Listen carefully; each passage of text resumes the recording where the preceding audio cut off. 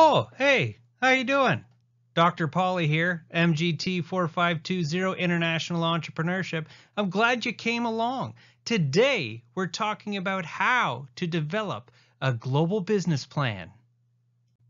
The objectives for today are to know the internal and external purposes of a global business plan, to identify all the parts of the business plan and the direction for each department or organizational function of the company, and lastly, to create a global business plan from the outline and sample provided, which are very important considering your second challenge is largely based on this operation.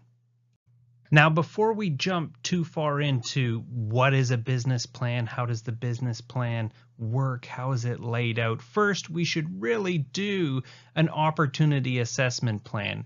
And what we're really looking at here is the idea and the market. Now, building on this a little bit further, we have 4 components. The first component of which being description of the idea and its competition.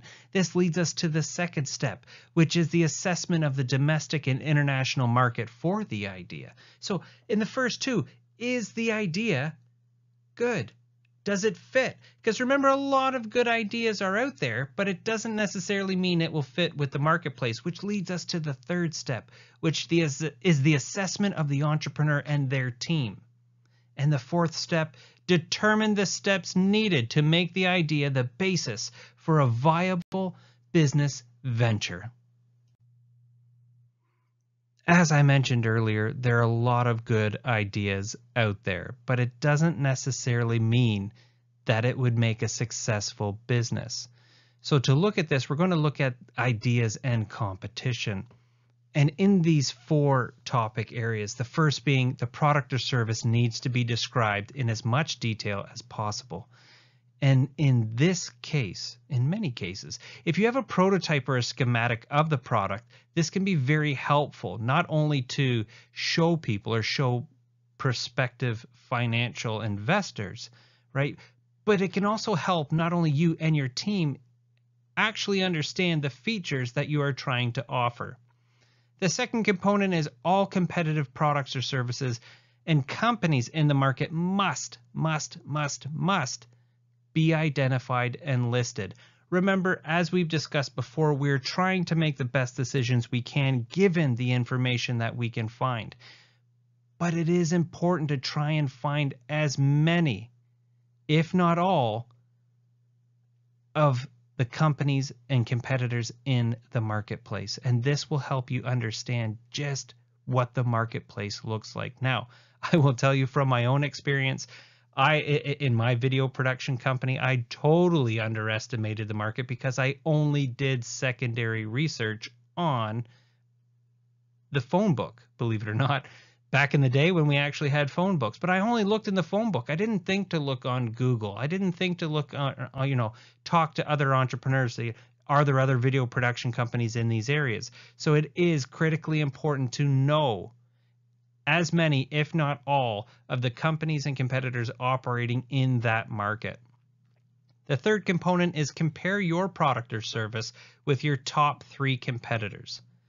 Now, compared to the foreign competition, is your product or service unique enough to enter the market? And I put unique enough in bold because it doesn't have to be perfect, but is it unique enough? Is it special enough? Does it have enough to enter the market? Or are you selling the exact same thing that is already existing in that marketplace, which would, again, present its own issues? It would be very challenging then to enter that market if you're just selling what everybody else already is. So is it unique enough? Which leads us to the 4th component. Competitive products and services or services can be found through the country's GDP counting system. This is a method, this is a way of looking in the country's actual databases to find the competitive products or services that are existing already in that country. It can also give you a little bit of insight as to the companies operating in that industry. For example, if we're in North America, we can tap into the NAICS coding system to show all of the registered businesses in that industry or sub-industry. So this brings us to the market and the actual opportunity, and the size and the characteristics of the market are very important. Is it a big market? Is it a small market? Is it a saturated market? Is it a fragmented market? All of these components that we've learned in earlier business courses, especially as it pertains to startup, are directly applicable to whether or not we enter a global market with our opportunity, with our product, with our service. Now, when we're looking at the market data, you should go back at least 3 years. And the reason for this is it validates if the trends are for the entire industry. Is this a fad? Is this something that's happening quite short? Or is this going to be long term? A great example of that would have been COVID-19. So now we're looking at projections 3 years ago when COVID first started. Now, is that an accurate reflection of how the marketplace is now? Given the devastation of what COVID has done to the global marketplace, the domestic marketplace, it's going to be a little bit tricky. So we have to put, our thinking caps on here. We really have to be critical and look at maybe a little bit more longer term data 5-6 years ago compared to the COVID data to now the existing data, what is happening now. Gather as much published secondary data as you can, especially if it's free, right? You're trying to gather as much information as you can in order to make the best decisions that you can. For example, if we were looking at, as I put here, motorized children's wheelchair, like a sports car, if that's what we're going to, try and sell, if that's what we're trying to, bring into the marketplace, children's wheelchairs, make it look like a race car, make it, kind of sound or operate or behave kind of like a race car or a sports car, just to make it interesting, to make it flashy, right? To know and understand whether or not this will fit in that marketplace, we really need to gauge what's already existing in that marketplace. We need to get market statistics on the healthcare industry, the overall industry, right? What wheelchairs are already existing out there? Is there already a children's wheelchair that is similar to this sports car theme? What motorized wheelchairs exist within that market segment, right? How many children actually need wheelchairs? So not just motorized wheelchairs, not just wheelchairs that, have some sort of special component to it or special look to it, such as a sports car, but how many children are actually needing wheelchairs? And a bigger part of this is, again, not all wheelchairs are made the same. Obviously, not all children are the same sizes. So are there different offerings within that target market, within that market segment, within that overall market? And what you're trying to do within this process is really synthesize and break down the information into compartments to best understand just how many customers do you actually have. So as the entrepreneur, as the business owner of this micro or small sized venture that you're taking on, you really need to assess yourself. You need to do a little, internal reflection. You need to do a little bit of, looking at what it is that you want, what it is that you want for the company, what is good for the company, but you also need to assess your team. Is your team capable? Are they willing? Do they want this? Right? So just as much as it is you want it, do you have the people in place to help build that bridge, to help take you into that new global market?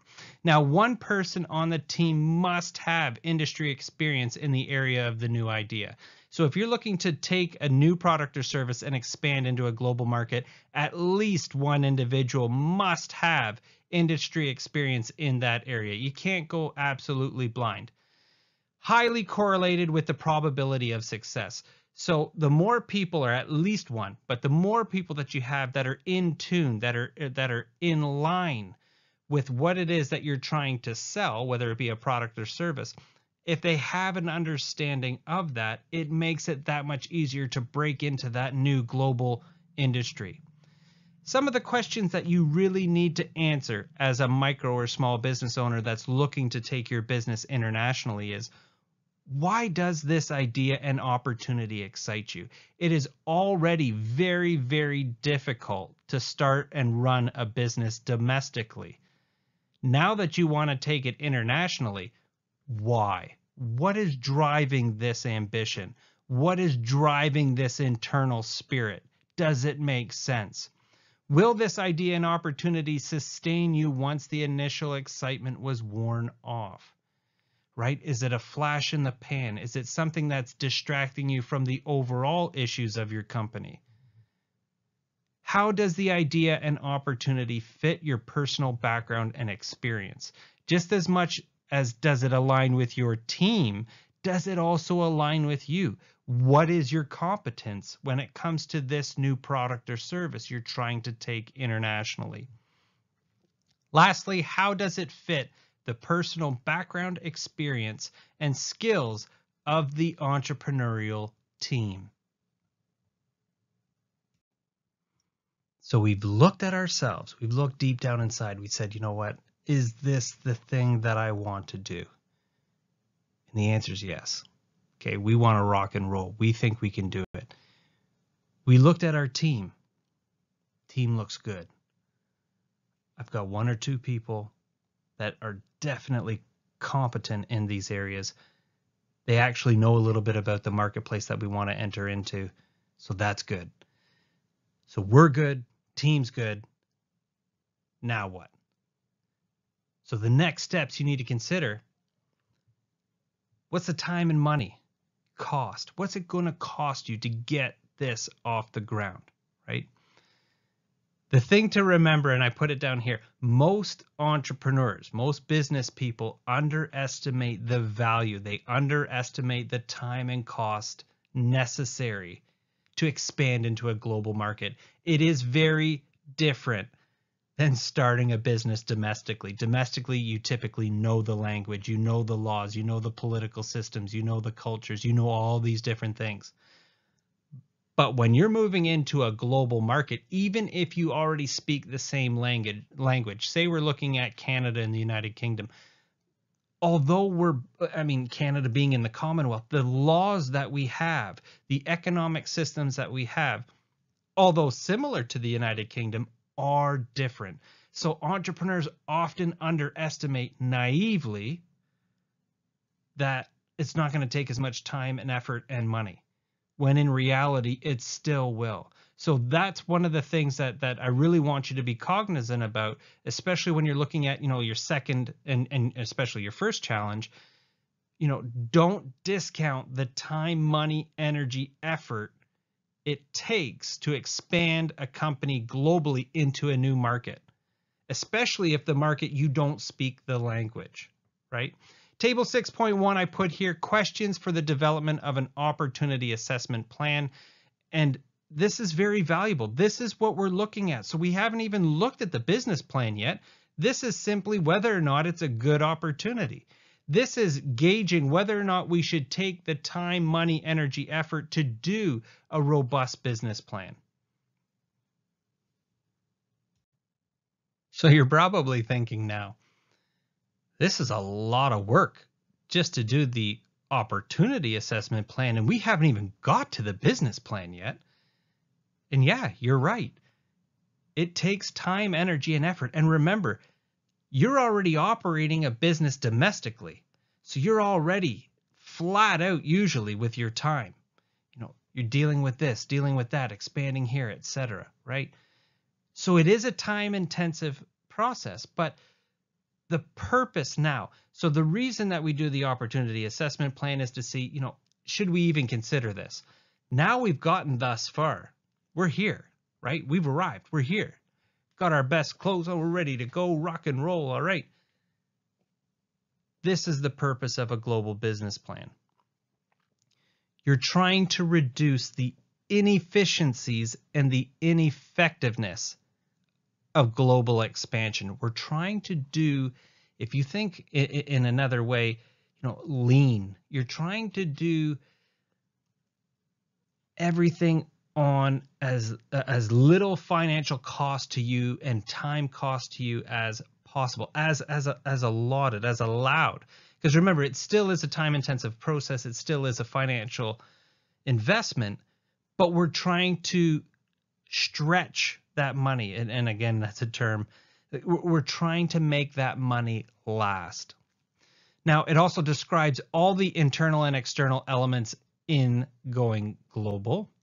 It integrates the functional plans such as finance, marketing, organizational plans to provide a roadmap for the future. So again, the business plan, the operational assessment very much is showing us short-term is going to work.